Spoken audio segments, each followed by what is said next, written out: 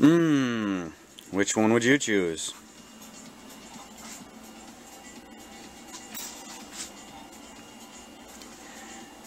The one that you can see the fins?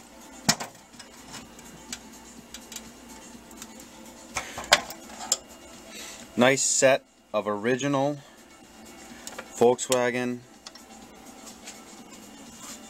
heat exchangers, early style, 50mm,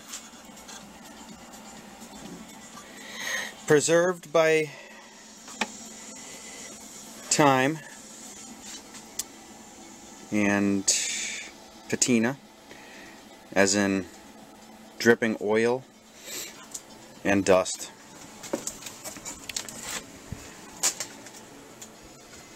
From North Carolina. They'll clean up just nice. Alright, here's one cleaned up.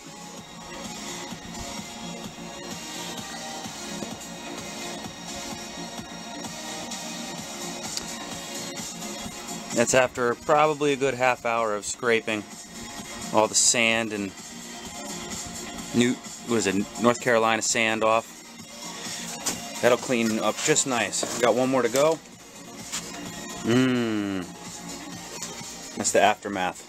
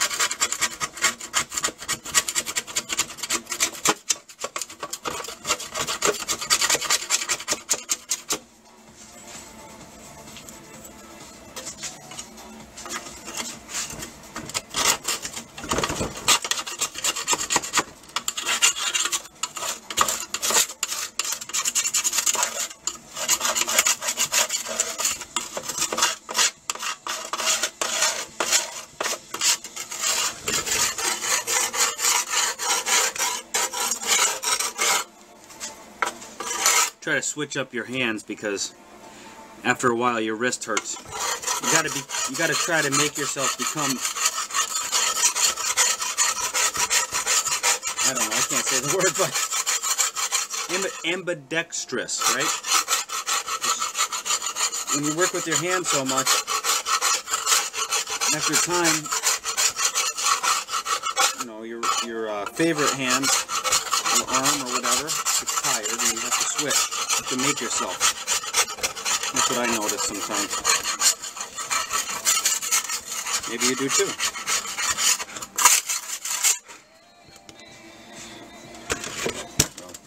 Good thing Volkswagen engines leak oil, because these things got preserved.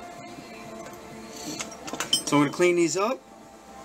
I'm thinking about buying a sandblast cabinet, like a cheap Harbor Freight one.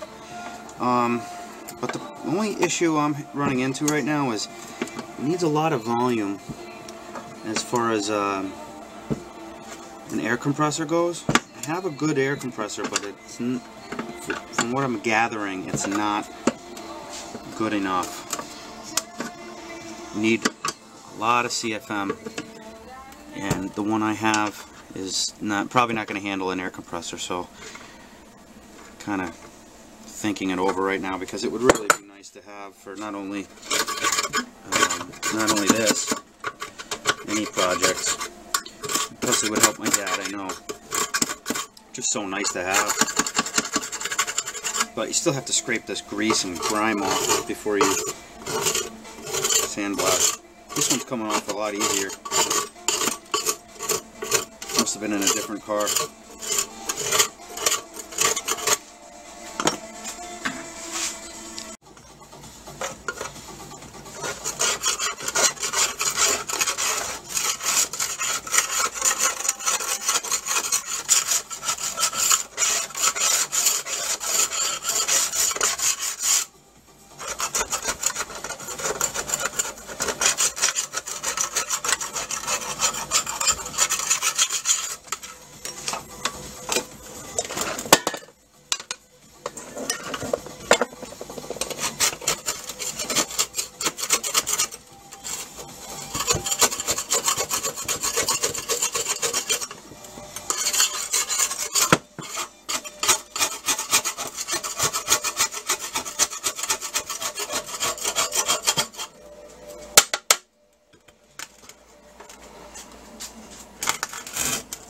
That'll clean up just nice. Yeah, so I'm just cleaning these up after scraping them.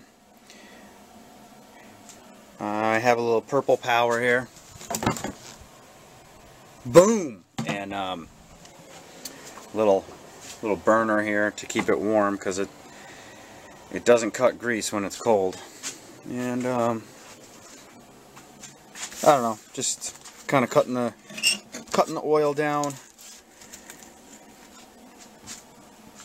And trying to figure out what the next step is because I don't have a sandblaster. And that's about it.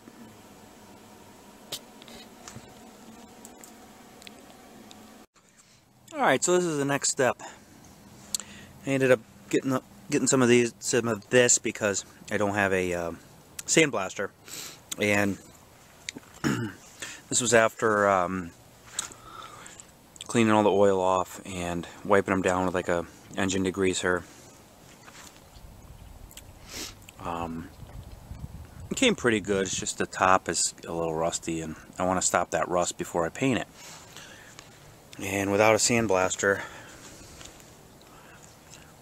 I just want to stop that rust. So, kind of brush this stuff on. Kills the rust. And then I'm going to paint it with a high temperature primer. And that's it for now. Alright, so this is after that rust treatment. And at first I didn't think it was working out. And feel it. It actually, I think it did pretty good. So it says you're supposed to get a coat of paint on it within 24 hours. So just give it a little blast heat and dry up any moisture. I'm going to give it a little coat of primer, but yeah, if you feel it, it's like really smooth. So at least it neutralized the rust.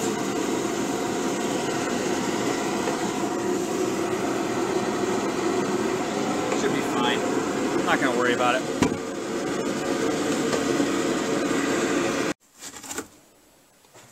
Alright. Yeah, pretty happy how they came out. They're fine. They'll be fine.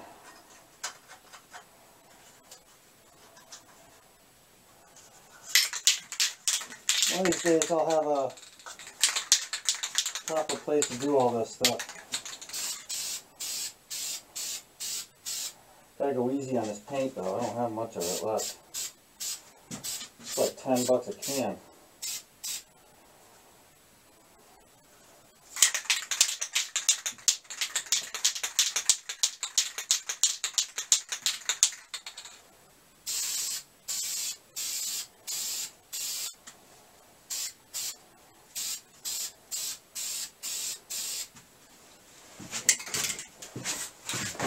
Just like that, a little bit more.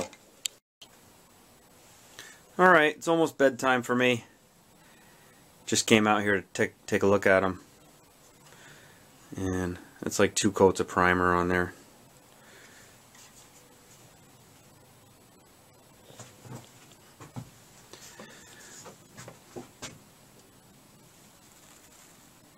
I'm happier with this than buying a brand new pair of aftermarket ones, even though they're probably good quality, but these are original, and man, they came out great.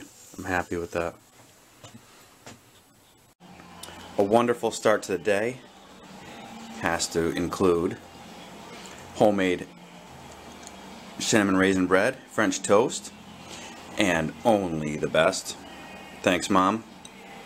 Vermont maple syrup, Danville, Vermont. Gotta be Vermont maple syrup. Let's go. Alright, we're back. And yeah, over the past week, this is the end result.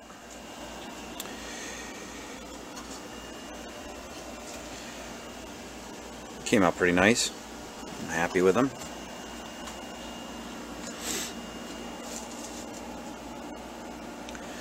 about 3 coats of finish paint on there. Okay, and I don't know, as you can see, this is one of my workbenches, but cleaned it off, and I'm starting to come to the realization that, man, I'm really close to being done with this engine. This is over a year in the making. A lot has been learned, but it was a really cool experience to rebuild this engine, and it's actually, for me, it's more than just building the engine. This is a big part of my lifetime dream, which I started this engine. I built an engine for it back when I was 15 years ago, and you know, fast forward 24 years later, I think it is. Now I'm doing it the correct way, the way it was supposed to be done. And I don't know, I just, after cleaning off the bench last night, just looking over my notes that I had taken, and really made me think, like, wow, you know, this is part of my, you know, this is a bigger thing than just an engine. It's just a really cool feeling. You know, just getting all the proper tins in order. This engine was missing a lot, and it's almost ready, so it's just what I'm feeling. That muffler, I don't think I'm going to do anything to it. Ah, there's the kitty. I knew she was going to be in this one. Come here. Oh. So anyway, so that's that. It's just my rant today. Yeah, the muffler, I don't think I'm going to do anything with this muffler. I think I'm just going to just run it as is. It's new. It's brand new. It's just, it's only been run,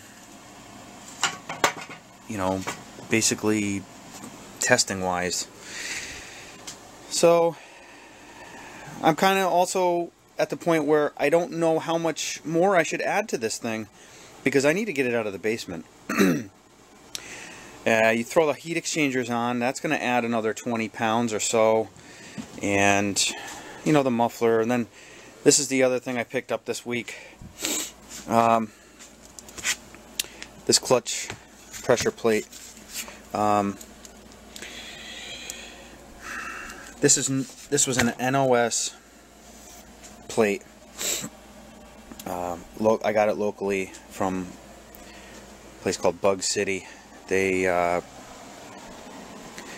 up in the Berlin Turnpike. But anyway, let me show you.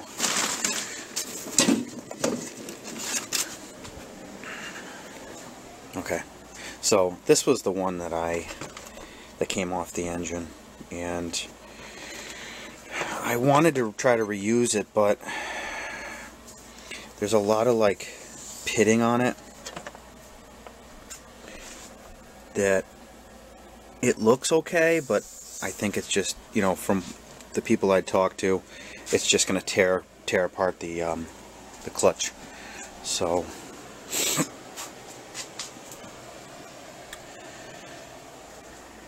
I'm going to go. I ended up going with this. It was expensive.